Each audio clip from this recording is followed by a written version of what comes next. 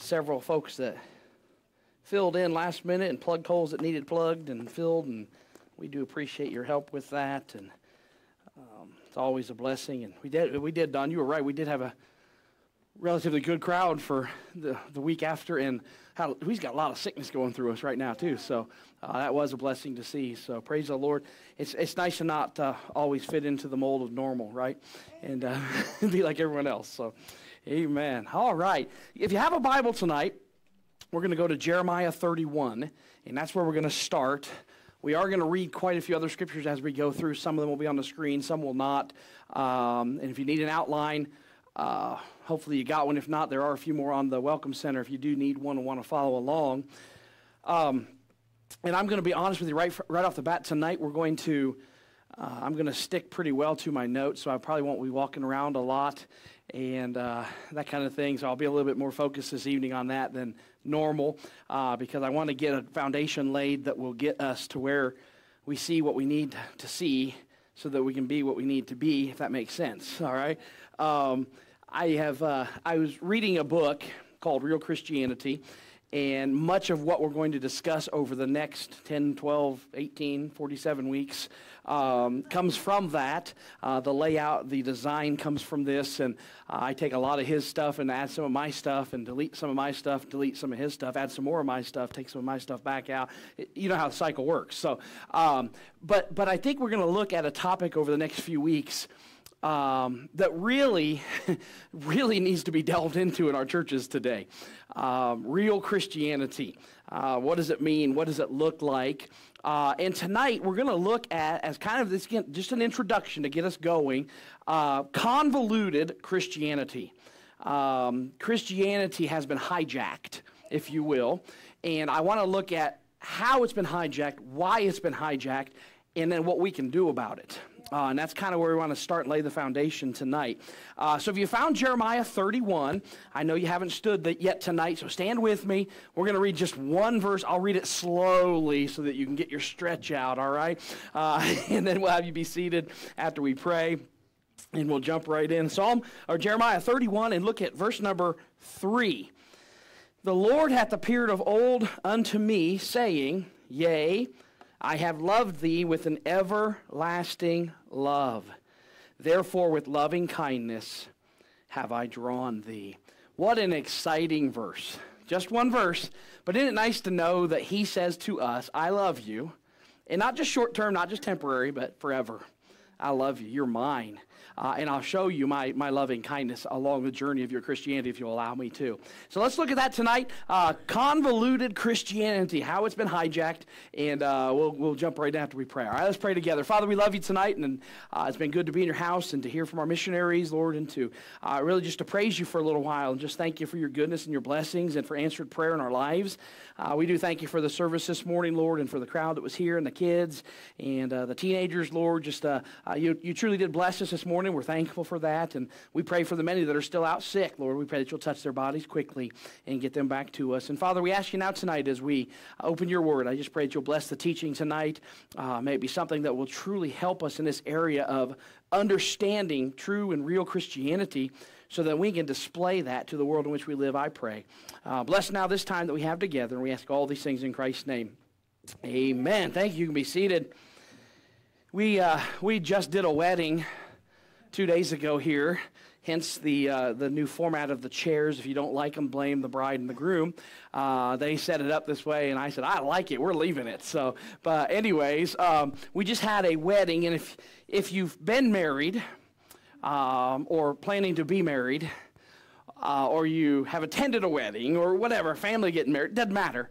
One thing we know about this, it's the bride's day, but with the bride's day comes a lot of stress. Click after click after click, pose after pose after pose, smile after smile. You know how it goes. So she's there. She goes through a lot of uncomfortable. Think about it. Her feet hurt by the end of the day. The dress is very uncomfortable by the end of the day.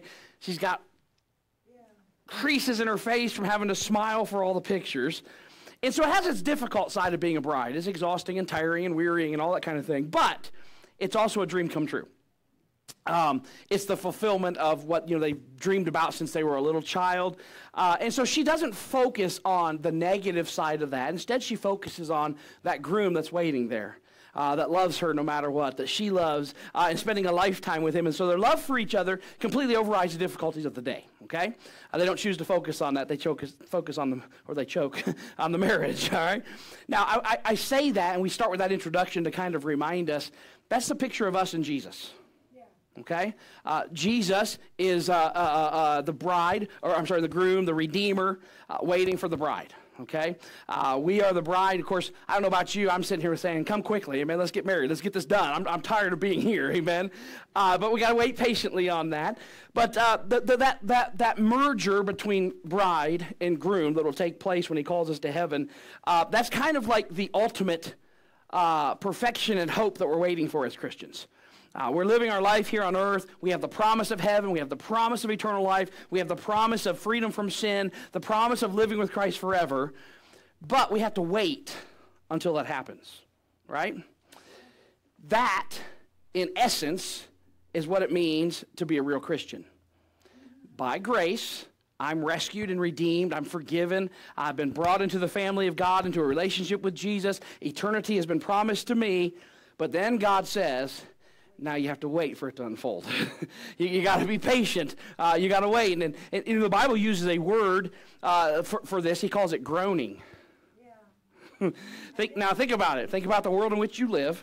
Think about the promise of heaven that's waiting. Think about meeting the Savior that redeemed you and realizing I still got to stay here until he calls me home. That's some groaning right there. That's some patience that we need to develop in our lives. So I want to start tonight, and I want to ask you two questions, and then we'll get into the. I'll just tell you what's happening. I'm going to give you a real long introduction, and then 3 short points. Okay? So I know that you're going to think, well, there's 3 points. They'll go quickly, okay? Because we're going to give you a real long introduction before we get to them, and then the 3 will go like that. Okay? First question. And you don't have to answer this out loud. Okay? I want you to think about it. Are you a Christian? Are you a Christian? Now we posed this question, and I know you're at church tonight, but our video also gets watched by quite a few people. And so the question we pose to the audience here and the audience there is that question, are you a Christian? I don't ask, are you religious?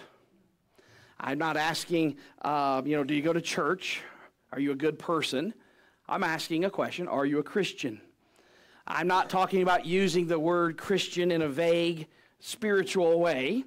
I'm talking about when it comes to your eternal destiny, your salvation, your forgiveness from the penalty of sin, your hope of eternal life in heaven, are you trusting Jesus and Jesus alone to save you?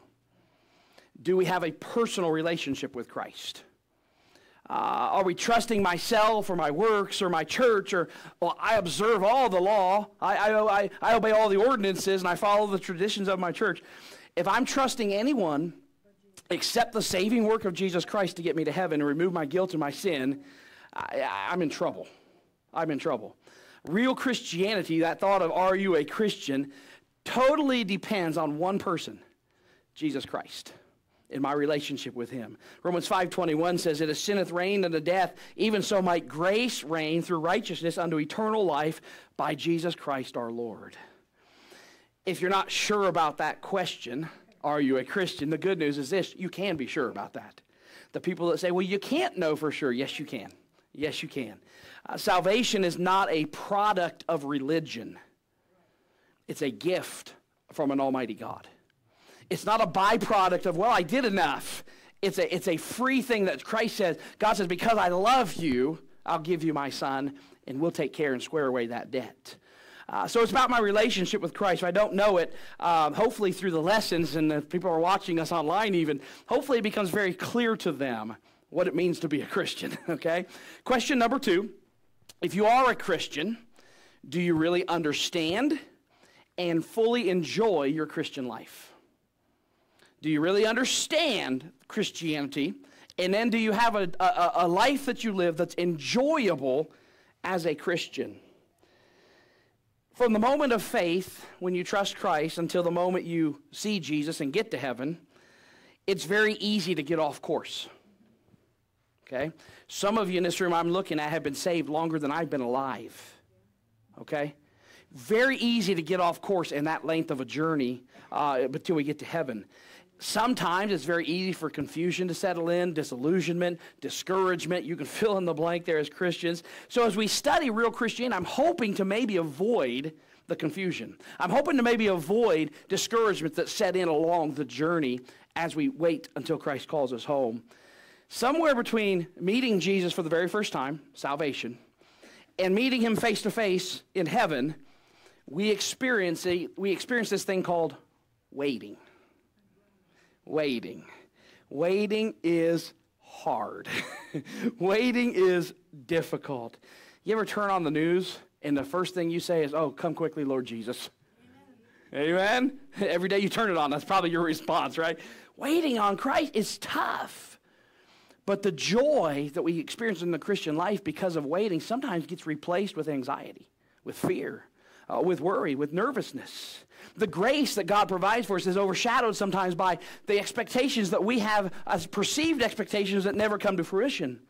Sometimes the victory we have in Christ is overcome by failure in our life, and we don't experience that joy that he wants us to have. The journey of the Christian life can very quickly move from, "I'm amazed by his unconditional grace," to, "I just don't measure up. I just don't measure up." And it moves from being a real relationship to a rigid religion. Yeah. A system of behavior modification rather than a walk with a personal Savior. Big difference. Big difference.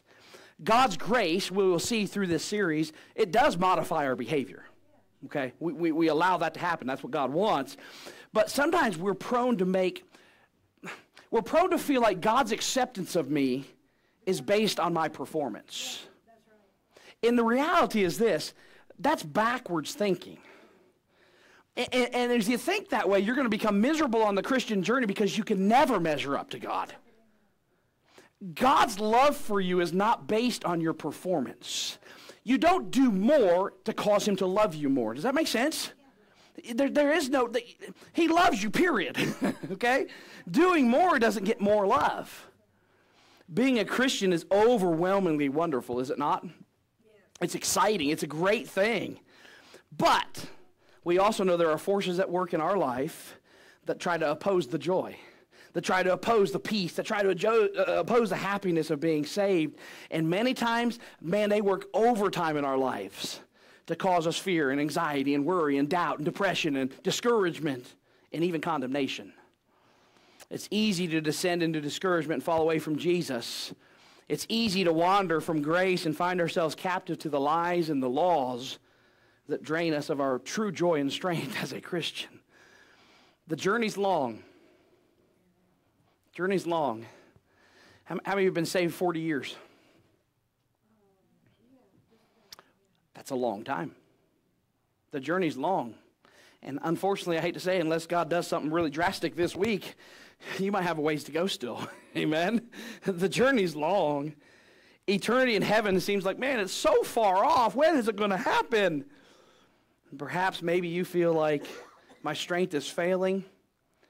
My enjoying the Christian life is kind of waning. I'm unfit. I'm undeserving. I'm unable. Maybe you're disillusioned. Maybe you feel like as a Christian you've become defeated. And your discouragement is set in. You're despairing. And there's always a voice inside your head when this happens that says this: why would he even want me? Why would he even want me?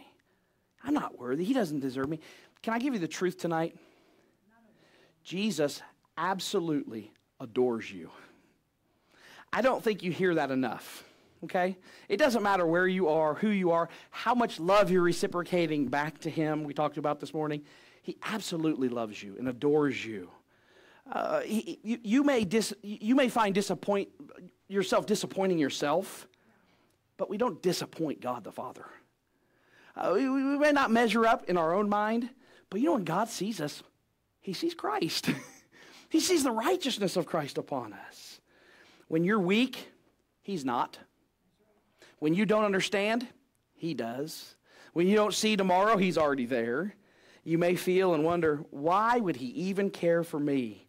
I don't measure up and I don't please him. Here's the great thing about God. God is not in the measuring you up business. Amen? He saved you so that you don't have to measure up. Because if you're basing eternity on measuring up, you're not saved. Amen? He saves you from having to make that comparison, from having to fulfill a checklist of rules, from having to keep all the law. He fulfilled the law, he said, because he knew you and I could not. In salvation, he gave you righteousness in exchange for your sinfulness. And although you and I are very honest with ourselves, and we know and will admit we're still sinners, again, when God sees us, that's not what he sees. He sees the righteousness of his Son applied to our lives through the shed blood of Jesus Christ on Calvary. Romans 5:8 says, but God commendeth his love toward us in that while we were yet sinners, Christ died for us. You know what you're thankful Christ didn't say, I'll save you when you get to this point. I'll save you if you can name all 66 books of the Bible in order. Because some of you would be in trouble, wouldn't you?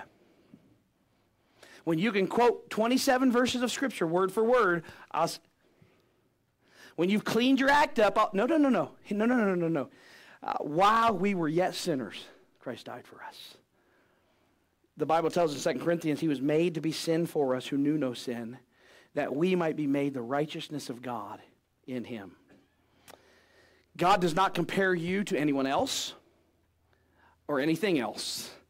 You can't be accepted more in his eyes or loved more in his eyes, no matter what you do. You're his delight. You are his redeemed. You are his child. You are complete in him, period. Okay? Ephesians 1:6 says, to the praise of the glory of his grace, wherein he hath made us accepted in the beloved. We're accepted by Christ. This is what the term we use when we know as grace. God does something for us we don't deserve. For one reason and one motive. He loved me. He loves me. The journey is long. It can be depleting sometimes. It can be sheer agony sometimes. The struggle is blinding sometimes. It's time for the church of God. It's time for Christians to regroup. It's time for us to refocus. It's time for us to breathe, catch our breath, and then change the thought processes of our hearts to being oriented around his word. To calibrate myself to realize my identity is not in my job or my vocation. My identity is not in my church. My identity is in Jesus Christ. There are some critical things we have to know about being a real Christian that we're going to start to cover. Here's what I want you, I think you'll agree with me when I say this. I hope. If not, I'll blot it and not say it again. I think being a Christian today is different than you expected it to be when you got saved. Yeah. It's harder, but it's better. It's better. See, when you got saved, I'm like, oh man, life's going to be great. Your sins are forgiven. You're on your way to heaven. You're like, oh yeah. And then you realize, wait a minute. I still have to deal with sin? Wait a minute. I got to learn. Wait, I got to grow. Wait. And all of a sudden, that journey you were expecting to just be a bed of roses is a little bit harder than anticipated. But you also learn this along the journey. It's worth every minute. It's worth every minute. Don't give up, Christian. Don't sink in discouragement and despair. I know the wait can be hard many times we go through our life, but redemption is real. And heaven, I think, is soon. Amen? I sure do hope so. Amen? And you can enjoy being a real Christian. We just need to look at some things and figure out how. First, we have to understand why the term Christianity doesn't mean the same thing to everyone. I used this word a minute ago, and I read this in the book, and I loved the phrase of it, so I kept it. But Christianity has been hijacked. Yeah, it really has. Millions of people view the term Christian through a phony lens, a skewed perspective, and things that they've heard, not things that they know. And so the word is kind of taken off. Every year, more than 10 million Americans are the victims of identity theft. 10 million. You ever been that victim? Anybody? Okay, a couple of us. I have years ago. Several of us have. It's a real thing. Some cyber savvy, unscrupulous nerd figures out on the computer how to get your stuff, and then he, wipes you out or whatever. In 2001, a 20-year-old man was hijacked by a cybersecurity guy in Connecticut. A salesman actually stole his information, racked up $265,000 in charges under this man's name, claiming it to be him. When the man got all the bills and realized it wasn't him, of course, he started fighting it, and it wasn't nearly like it is now as far as the protection and the coverage and things that we have. He fought, he spent his own time, he spent his own money getting lawyers to try to fight this so they get all of his money back. He was declared innocent. It wasn't him that spent the money. It wasn't you, it was identity theft, but he was left still with $140,000 in debt. Regardless, the Justice Department said it wasn't him and verified his innocence, he still had $140,000 in debt. I think about identity theft, and I thought this. Christianity today looks much the same way. It's been hijacked. The name has been stolen. What do you think about when you hear the word Christian? What's the first thing that comes to your mind when you hear the word Christian? What? Christ-like? One answer. Wow.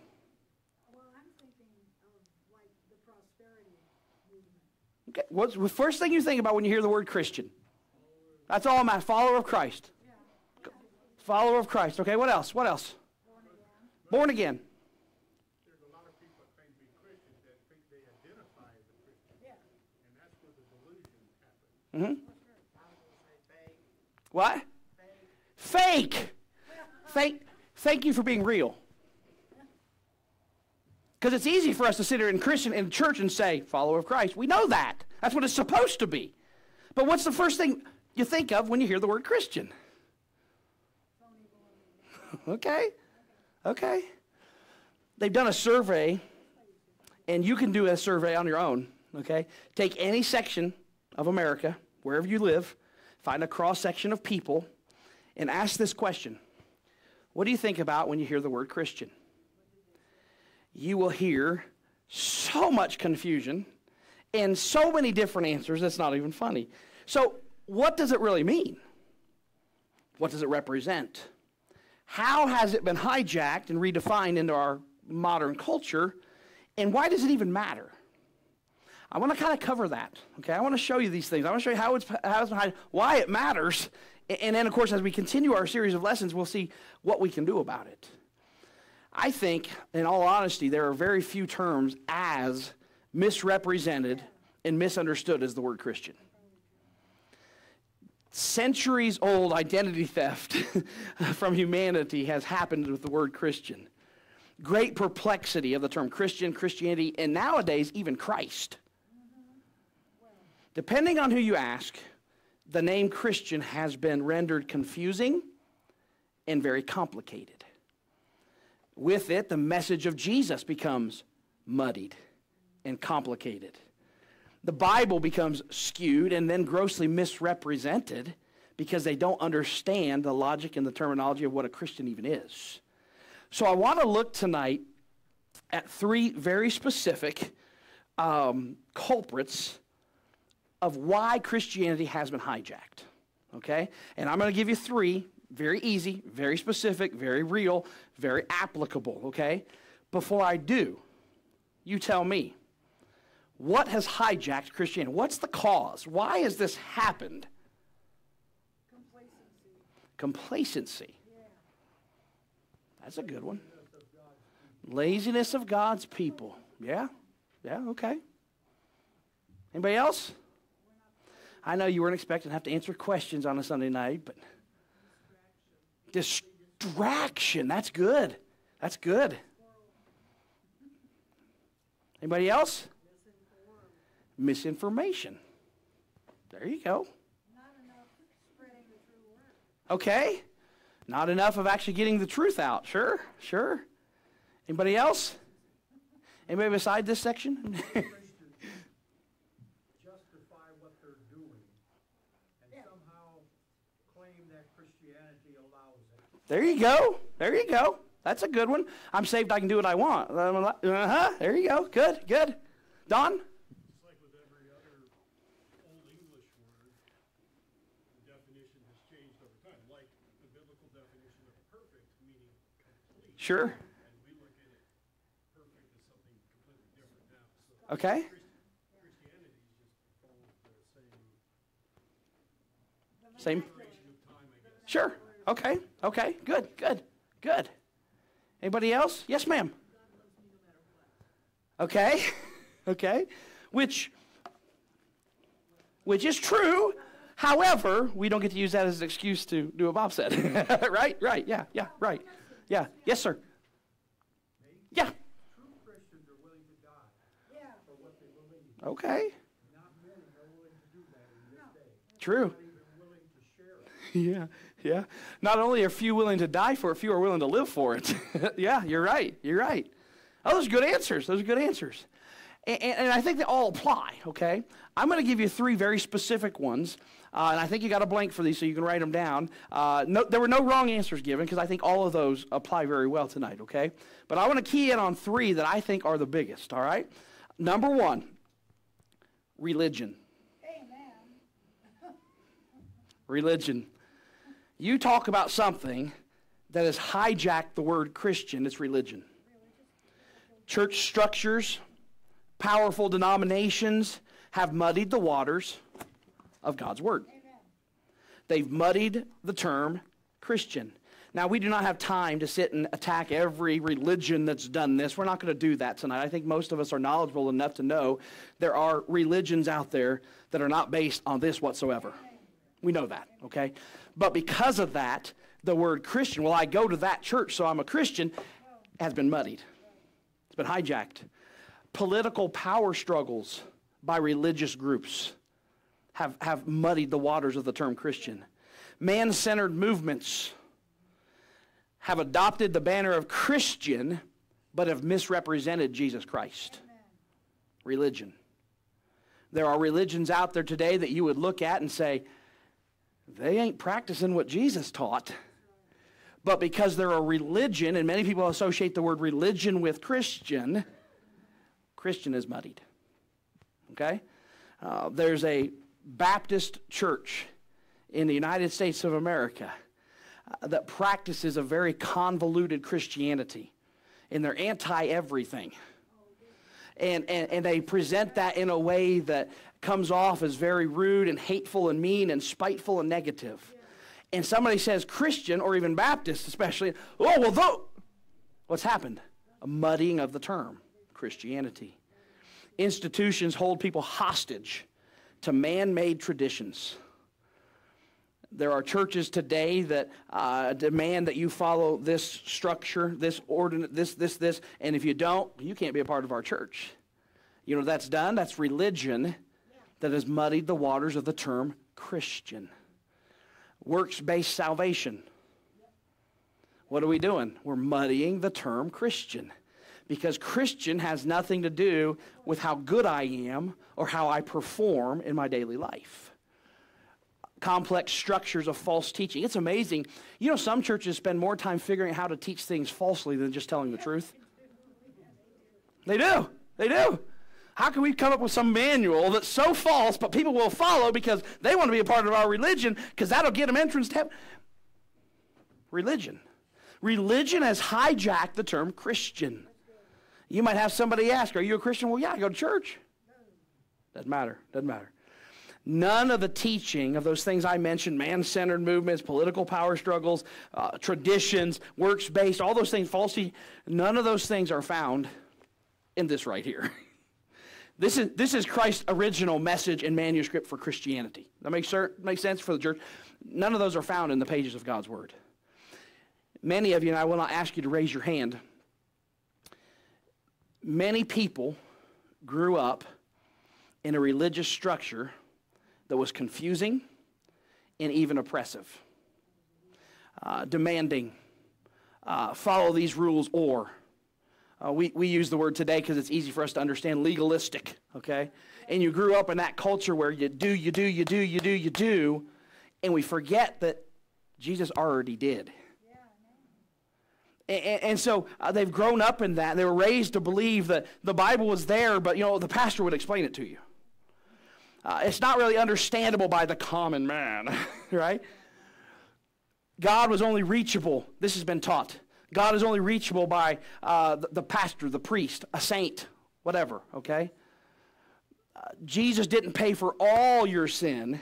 You still have to keep the laws and the traditions that are laid out for us in Scripture, and that's the only way of eternal salvation. Jesus in his way to them seems complicated, but if you think about it, what they have done is complicated the gospel. The gospel is the death, burial, and resurrection of Jesus Christ.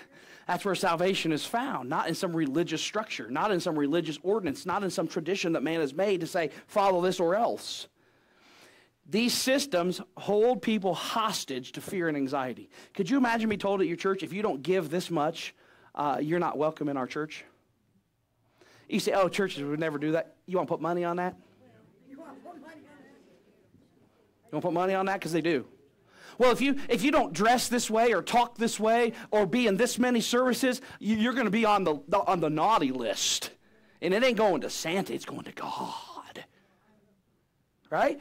And it strikes you with fear and it strikes you with anxiety because why? I can't measure up. We saw already it's not about measuring up. It's about a relationship with Jesus. Scripture warns us of counterfeit religion. Matthew chapter 24, verse 11, many false prophets shall rise and shall deceive many. I'm just going to be very clear with you this evening, and you can get mad if you want. I'm fine with that at this point. I've been here long enough. If you get mad at me, it don't bother me anymore, all right? I'm going to do it in love, of course, but you turn on the TV and watch just about any TV preacher. And I can't put a percentage on it, but you know how many of them are just deceiving people. 99%, all right. Thank you, Eddie. We have a scientific, it's a bunch. It's a bunch. And the Bible says it's going to happen. It says many. It doesn't say few, it says many. False prophets shall rise and deceive many. I wish I had $1 for every time I've heard answers to, are you a Christian? And they've told me why. I've been told I'm a Christian because I'm a mom. All moms are Christians. I've been told I'm a Christian because I live in America. America's a Christian nation. No, it isn't, not anymore. I've been told I'm a Christian because I do good things for people. I've been told I'm a Christian. I go to church. Lee Roberson, famous preacher from years, he's in heaven now with Jesus, but he pastored in Tennessee, great work, thousands of people in his church, had a college and all that, just a tremendous man of God.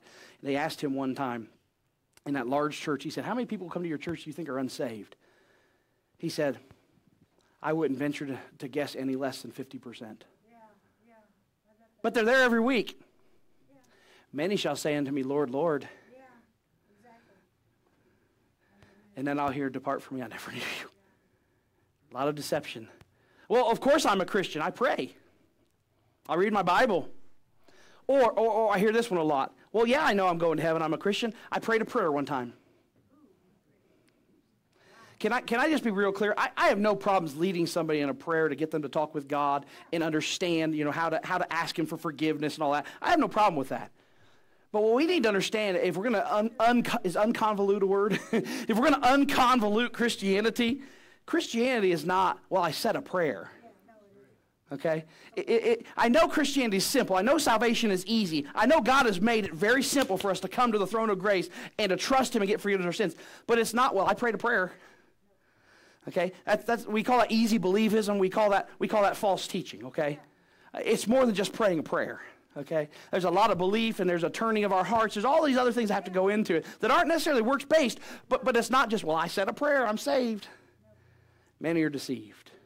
No matter what it's called in those things I just mentioned a moment ago, it's not Christianity. But you will find that this type of religion is not encouraged in Scripture anywhere. If you think about it, man-made complexities and traditions, political power struggles, follow these rules, give this, whatever, that's far removed from the personal and loving relationship that God wants to have with us. 2 Corinthians 6:16 says this, as God has said, I will dwell in them and walk in them, and I will be their God, and they shall be my people. That sounds pretty personal, doesn't it? And religion, as described in some of these things mentioned before, religion is completely opposite of a relationship. And so because of that, religion has hijacked the term Christianity. What's a Christian? I go to church.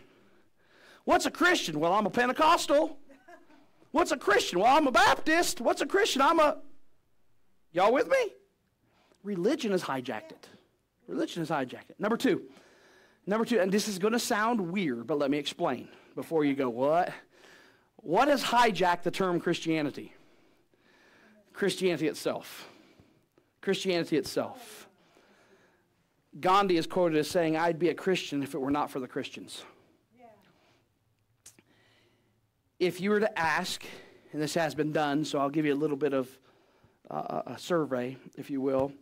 If you ask the average person, listen carefully, okay? The average person, I'm not talking about somebody who's been in church their whole life and that kind of, the average person, what an average Christian was.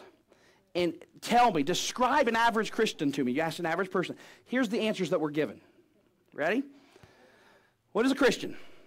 What's an average Christian to you? What does that mean? A religious person, someone who goes to church and tries to be good.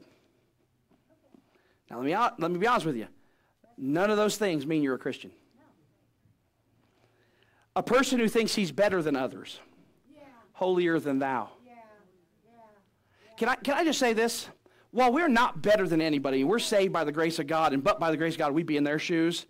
If we walk around with our spiritual phylacteries up in the air because we're so much better than them, we are doing more harm to the cause of Christ than good. That's right. That's right. Okay? So it's not, well, they're holier than thou. That's what average person thinks about the average Christian. I didn't make these things up, okay? Number three, a person who is judgmental and always evaluating others. Yeah. Now, I think there's a time and a place where we are to be our brother's keeper, amen? And in love, we're supposed to try to help them through certain things, but it's not my job to judge you in the position that you're in and to say, well, I'm better than you and I know more than you, and if you don't do what I say is right, you're wrong. A person who's hypocritical and doesn't practice what he preaches. Everyone in this room has probably heard, hey, would you come to church with me? Now there's a bunch of hypocrites down there. If I asked you to raise your hand, we'd have them all over the room tonight. A person who is confrontational, pious, and likes to argue. That's what they think of the average Christian. Now again, this isn't every Christian, and this doesn't mean that you fall into these categories. I'm saying this is the survey that's done that says this is what people think. A person who is narrow-minded and out of touch with real-life issues. And let me expound on that one real quick, because some of these do have a little bit of merit to them. Yes, they do. That one. Okay? The church, I think, and I think you'll agree with me, I think the church is out of touch with some areas that need to be in touch with. And is struggling with some areas that they need to do better in, okay? Mental health, Yeah. single parents, Yeah. Yeah. broken homes, special needs, okay? These are things where the church is kind of like, well, God loves them, he'll take care. These are things where the church needs to do better, okay? So there is a little bit of merit to some of these things. I'm not going to argue with that. But I don't think we should be known as a narrow-minded person who struggles with real-life issues, amen? A person who's reclusive from people who are not just like him. Well, I've been in a church before that if you didn't graduate from this college and if you don't go to this camp with your kids in the summer, we can't be your friend. Hang that garbage. Yeah. I'm glad there's nobody in this world just like me. Yeah. Amen. You ought to all say amen right there. Could you imagine a church filled with people just like me? But before you go, yeah, no way. Imagine a church filled with people just like you. I don't want that. But Christianity has been hijacked, and the average Christian has thought of it as somebody who, well, they won't associate with anybody except, this is where we got to get outside the box, folks. This is where we got to step out of our comfort zone and reach out to the very people that Jesus reached out to. Yes. Because we're tending to, in our churches and trending in our churches to say, well, as long as you drive a nice car and wear nice clothes and be sure to drop some money in that box back there, oh, you're welcome here. But the guy that comes in with tattoos and piercings and not dressed so well, he doesn't have money to put in the box, we tend to put him on a shelf and say, you can't be used. Hogwash. Amen. Thank you. Real Christianity is not, I love my people that fit into my box. Real Christianity is I love people, period. I may not agree with what they do, but I'll love them. I'll try to teach them. I'll try to help them. I'll try to show them Christ's love. The last one was this, a person who is one-dimensional and only interested in other Christians. Now, that's a pretty long list, okay? And I'm going to be honest with you. There are people in this room, as I said that list, I was watching you, you were like, I've been in one of them, There are fragments of truth in those lists, unfortunately. In large part, it's a caricature. Obviously, somebody's painted a picture. This is what Christianity is. This is what we think. But there are some truths, and we could add our own probably thoughts to that list as well. Throughout the New Testament, though, God instructs Christians to live in a way that's consistent with the gospel for this very purpose, so that we won't be a stumbling block to unbelievers. Ephesians says, fornication, uncleanness, covetousness, let it not be named once among you. Philippians says, let your conversation be as it becometh the gospel of Christ, that whether I come and see you or else be absent, I may hear of your affairs, that ye stand fast in one spirit, with one mind, striving together for the faith of the gospel. As a Christian, don't take this the wrong way, okay? As a Christian, it's much easier to believe in Christianity than to be a Christian. It's much easier to say, yeah, I agree with that. Yeah, It's a little harder to do it. Every Christian struggles to make his behavior match his belief. We all do. Got questions after the service this morning, just in the area of loving people. How do I do that? What does that look like? Do I really have to? Right? It's hard to make the belief match the lifestyle. And because of that, we have a tendency sometimes with our lifestyle to tarnish the name of Christ and to further muddy the waters of the term Christian. We are his children, and many times we don't accurately represent the family name. I told you this before, but I'll never forget when we used to go out in public with my parents after church, before church, never during church, but during the week, whatever. My dad, we'd get out of the car, and he would say, just remember who you are. You're a king, and you better act like it. He was known in the town, obviously, and wanted the name not to be sullied. When I had youth groups, I would tell every time we did a youth activity, we'd pull up in our van to McDonald's or wherever we were stopping, I'd say, hey, remember who you are and who you represent. But unfortunately, as his children, sometimes we muddy the family name. And so Christianity itself sometimes hijacks Christian, the word. Number 3, let me get this last one. Oh, I had that verse up there for you, but we'll skip it. I already read it. Culprit number 3, culture. Culture. Again, Christian thoughts and definitions abound everywhere. Satan will do everything he can to muddy those waters and misrepresent God's message. You watch a movie today about Christianity and you realize, huh? Huh?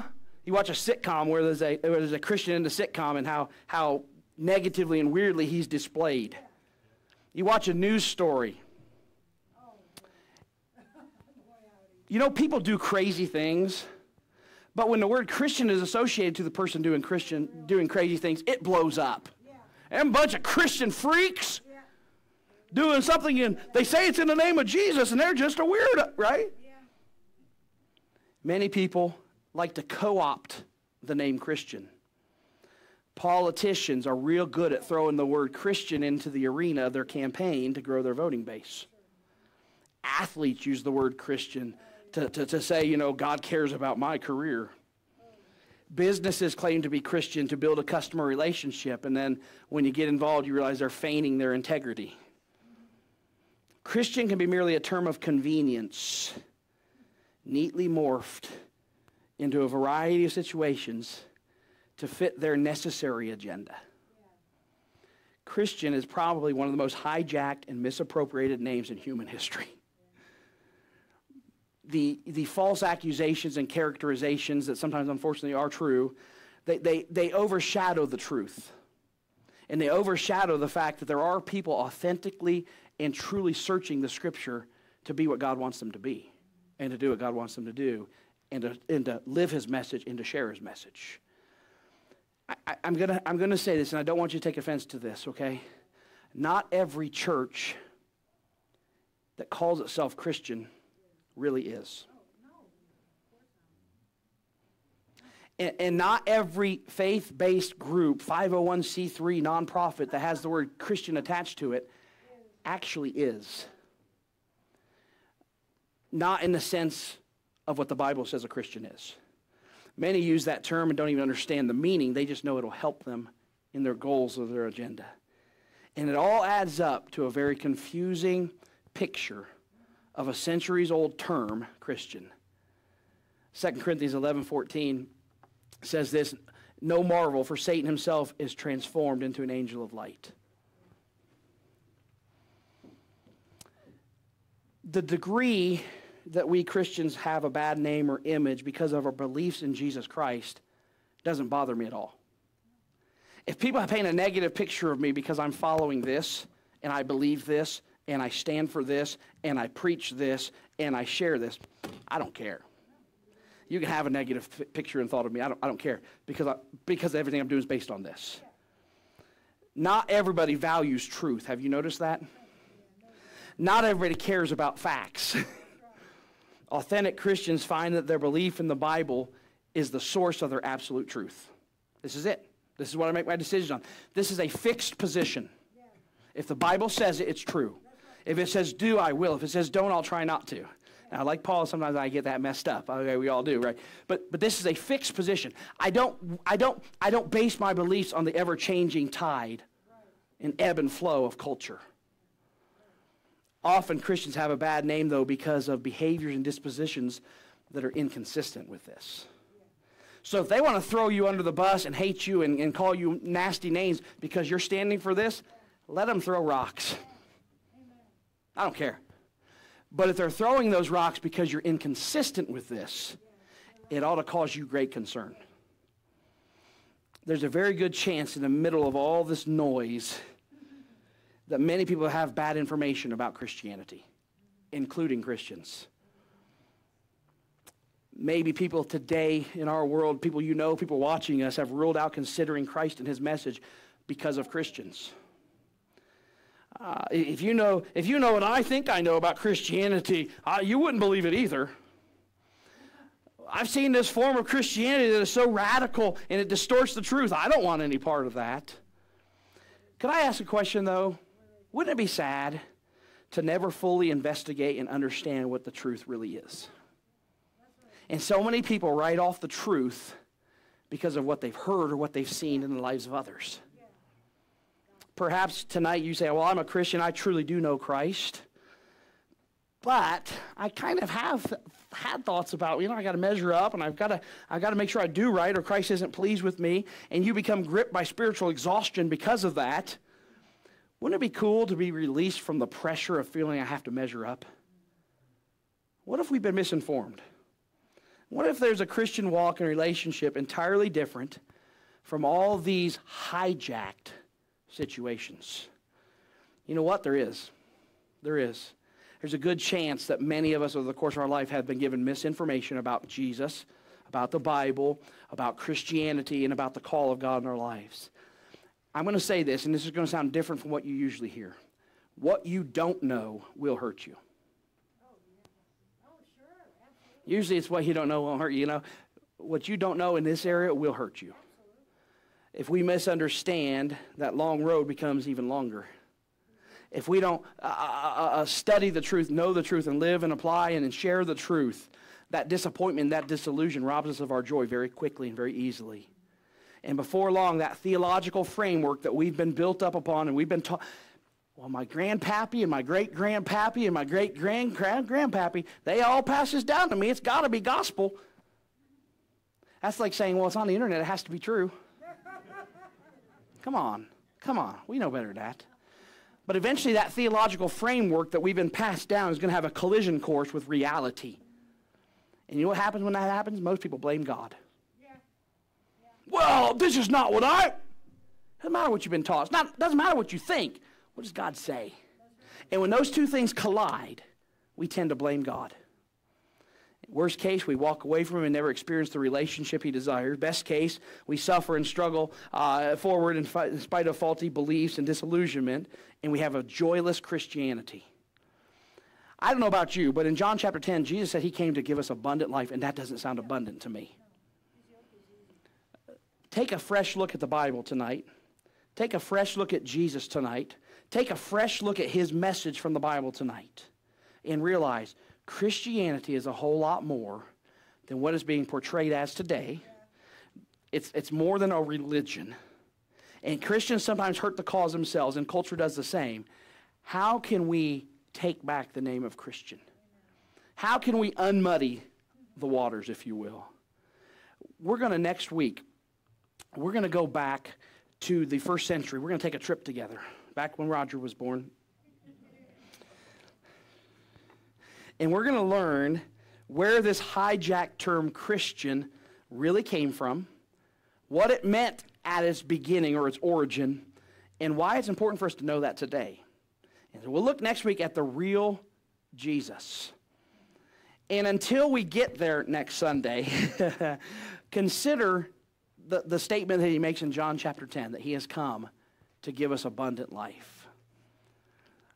Is that not the Christianity that you desire? Abundance with Christ. I would love to experience that even more. Amen? As we study this out, we're going to come up with the idea and the expectations and the realization of what real Christianity is all about. Our verse that we read at the very beginning, I have loved thee with an everlasting love. Therefore, with loving kindness have I drawn thee. There's a game show, I don't know how long ago, but there was a game show where they had somebody there, and they had 2 or 3 people that impersonated that person. And they all had to try to figure out who the real Steve Johnson was or whatever. And at the end, they would say, what was it called? What's my line? And at the end of that, they would say, would the real Steve Johnson stand up? And, they'd alternate, and then finally the real one would stand up. Through the next few weeks, here's what we're going to find out. Will the real Christian stand up? Will the real Christian stand up?